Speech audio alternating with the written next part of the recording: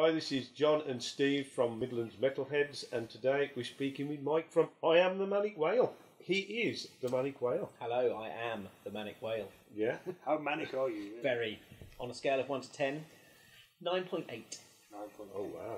Yeah. Is there any occasions where it slips up a bit further than that? I'm not careful. Sometimes it goes over the edge. Oh, you better be careful. Yeah. So don't. Because I've noticed your Facebook tag is Manic Whale. That's right. Yeah. You had to abbreviate it. Yes, yeah, it's a bit long to have in the Facebook URL. Yeah. And I'm intrigued personally. Here we have this is the Prog Jedi on the Padawan, so I'm learning about a lot of new bands here. And this is the first time that I've listened to it, and I just love the name. So just for me, sake of curiosity, why the name? How did it come about? So it's actually an anagram of my name, Michael Whiteman. I am the Manic Whale. So when I started the project, it was just me. It was a solo thing. And it was like a studio project. It was never going to play live. I was going to write a bunch of songs, record my own CD, make 100 copies and give them to friends, and that was it. Oh, wow. And I gradually got some other friends involved in playing on the CD as well. Can you come and do a guest keyboard solo? Can you come and do a guest guitar solo? They ended up playing on the whole album. And I got rid of 100 copies and people wanted more. So I got more done and it just kind of grew from there. But I had no idea that we'd be playing, festivals 3 years after It's that. a bit like Stephen Wilson, and he started out like that. Yeah. Look at him there. So. Yeah. If you're doing something right, you better carry on doing it. Really. Yeah. So how long have you been going? So about 3 years in this form, but I've known Dave, the guitarist, and Ben, the drummer, for 20 years. Long time. I was at secondary school with Dave, and I met Ben soon after that. John, the keyboard player, I've only known for 5 or 6 years. But yeah, so this format of these musicians is new, but I've played in bands with both Ben and Dave before quite a bit. And did you find that you gel well together? Yeah. Yes, I mean Dave was my best man, and I was his best man, and we know each other since school, so we're very good friends, and that really helps, I think, with the band dynamic and making it all work. Because I just imagine, obviously, doing it all yourself initially, it must have been a bit of a challenge to find musicians to sort of bring that to fruition.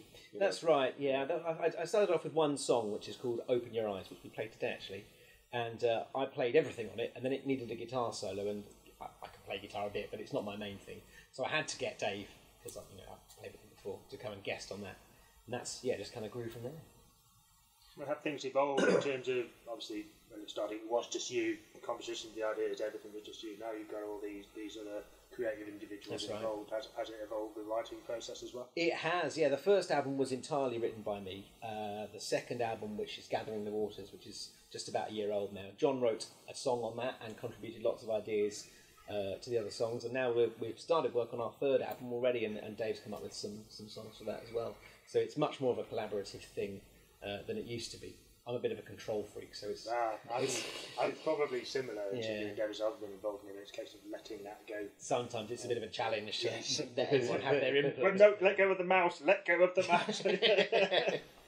So do you do all the writing? Most of the writing, I think that would be fair to say. But the songs evolve. I make demos in my little home studio and send those to the band, and they come up with ideas, and as they get recorded they kind of evolve a bit, and the others have creative input as well. But there's sort of the bones of the song, the lyrics and the melodies and the harmonies are mostly me.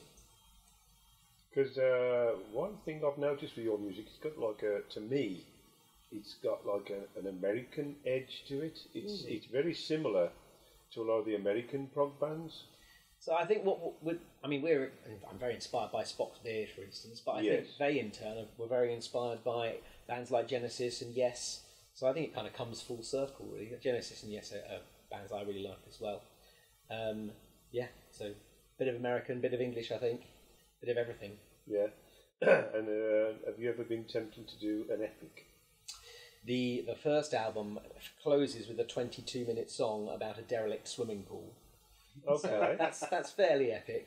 And there's quite a long song on the second album as well called Stand Up, which John wrote, which is 15 or 16 minutes. So there's some vaguely epic things. Have you ever recorded the one about the derelict swimming pool? Have you ever done it live?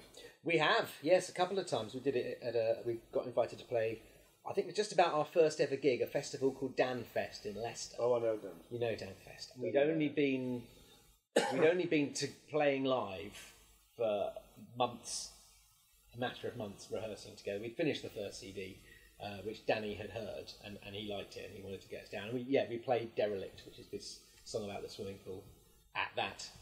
And people seem to like it. I think there's a moment in your career that at some point you've got to play the song about a derelict swimming pool in a derelict swimming pool. I would love that. I mean, the song was actually inspired by a story about an urban explorer who breaks into a derelict swimming pool that's part of a big holiday park, actually, a bit like this place. It's not this holiday camp. And the weird thing is, it's a semi-autobiographical story. It was me. The swimming pool is still full of water. It hasn't been used for 20 years, but it runs the sprinkler system for the rest of the building. So they have to keep all the pumps and filters and everything running. So you go in this place at night, and there's fountains and there's jacuzzis bubbling, but the pool is full of shopping trolleys and just rubbish that people have dumped in there. It's a really eerie, strange place, and that's what inspired me to write that song. Because I was going to say, because it's quite a subject to stretch out over 23 minutes. Yeah. I like to try and write about things that no one else is writing about. Well, that's I think you're succeeding. Yeah, definitely. So what are some of the topics that you're covering on the new album then? Give us some examples. So we've got a song inspired by science fiction. It's kind of about Doctor Who, but it's written from the point of view of Dalek. So that's quite an unusual one. We've got a song about volunteer lifeboat men, inspired by a man called Henry Blogg, who won lots of awards for saving loads of people at sea in the 1940s or 50s. We've got a song about strand beasts. Have you heard of strand beasts? They're large mechanical structures built by this Dutch artist and engineer. Theo Jansen is his name. And they're powered by wind. They're huge, great things, and the wind blows on the beach. They're on the beaches, and they fill up with sails, and they crawl along, all powered by wind. And they're really strange things to look at. The way they move is really kind of weird and hypnotic. So we wrote a 30-minute epic about those, of course, as you would. So unusual and interesting things. What we try. So whatever captures your imagination. That's right. Yeah. And so do you try and sort of seek out subject matter that other people may have overlooked to try and be as original as possible? That's it. Yeah. And several of our songs have actually come up from browsing on Facebook, and a suggested Wikipedia article comes up. And I think, well, that looks interesting. I'll give that a read. And then I've read the article 10 minutes later. I've got to write a song about that. That's where the lifeboat song came from. That. Yeah. Excellent. You've got a working title for the new album?